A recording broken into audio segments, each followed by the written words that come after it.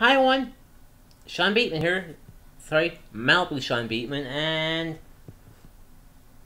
I want to do a Sean's Tries episode. And well, this time a while ago, I don't know about when I did a Mr. Brown's iced coffee taste here on Sean Tries, and now I'm gonna try another flavor of Mr. Brown's iced coffee, and it's the cappuccino flavored iced coffee.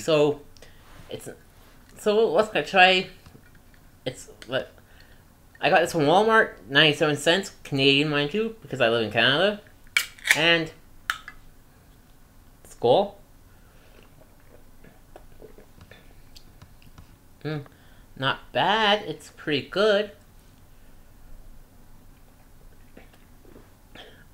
It has that cappuccino flavor which I like, but also it's a nice iced coffee, and to me, one of these would be good for a nice hot summer day in July, or if you're having a designated driver, so you can actually buy about 60s and actually or 12 of them, sit back, be the designated driver at a house party while your buddies drink. So this is actually pretty good for a no-named